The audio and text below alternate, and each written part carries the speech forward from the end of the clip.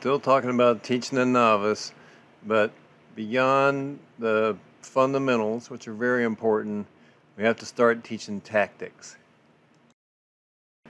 Ideally, a kid's imitating more experienced fighters in the gym, but you know me, we're going to use film study. Today's lesson is getting off the ropes. Always trying to show a kid the best example of the tactic or the technique that you're teaching them.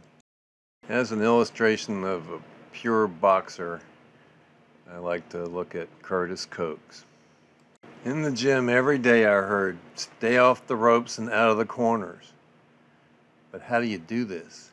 You have to have a sense of where you are in the ring at all times, and you turn your man so that your back is to the open part of the ring. And the way this is done is by daily drills of what Eddie called escapology.